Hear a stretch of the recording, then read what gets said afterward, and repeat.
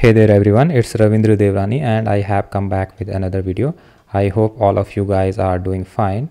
If you find this video helpful, then please hit that like button. It really motivates me to create more content. So today we will learn how to deploy our .NET 6 application into local IIS server. So let's get started without any delay. To deploy your application on local IIS server, you have to enable some features. So type here control panel and programs and features, then click here on turn Windows feature on or off.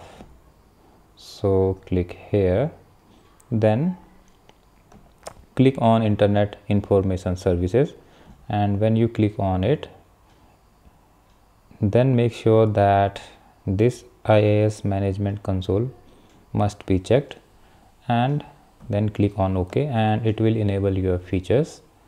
So after enabling your features, you have to download ASP.NET Core 6.0 runtime Windows hosting bundle installer. I will put that link in the description box, so do not worry about that.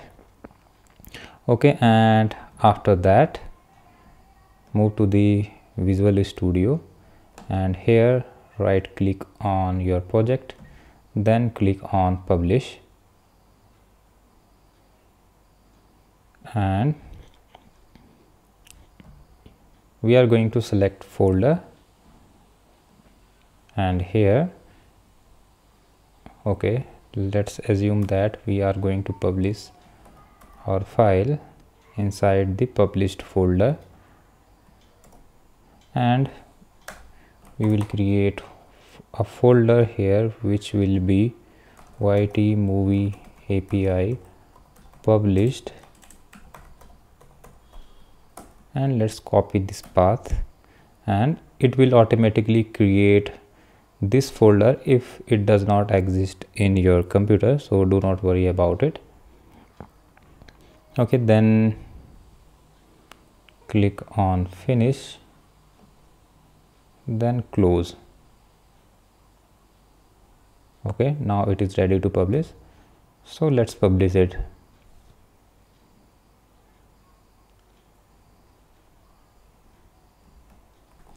So our files have been published. Okay, and we can see that they are published here.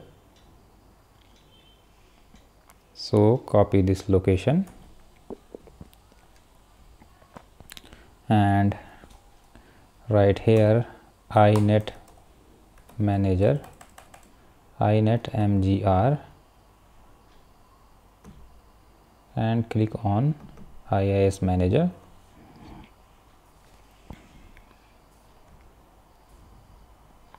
Okay, here right click here on the sites folder and add new website, and let's name it YT movie APIs, and it is a physical path that we have copied earlier, and let's change the port 88, and please guys do not use this port 87, otherwise you will get error. Port 88.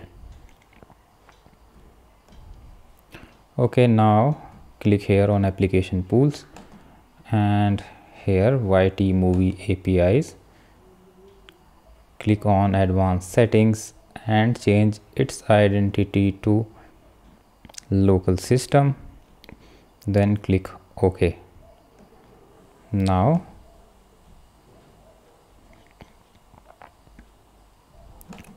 here manage website and browse,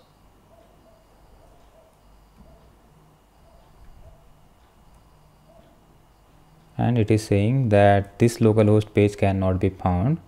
So here type weather forecast, and our website is working perfectly, but we need to give permission our database, so let's close it for now.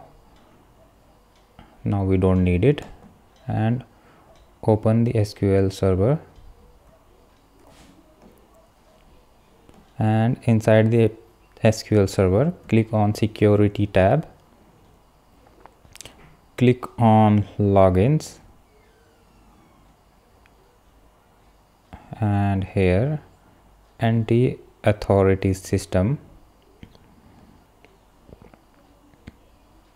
Here in User Mapping, and select your database. It is our database YT Movie DB, and here click on this dot icon and click on Browse, and let's give it a permission of DB owner. Okay, and here also select DB owner, and now we are good. We have given permission to our database.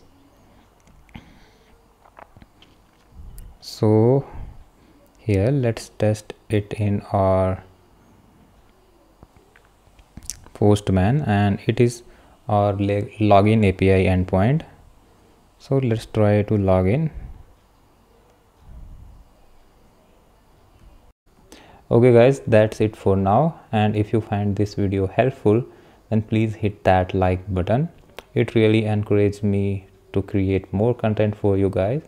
So see you in next video.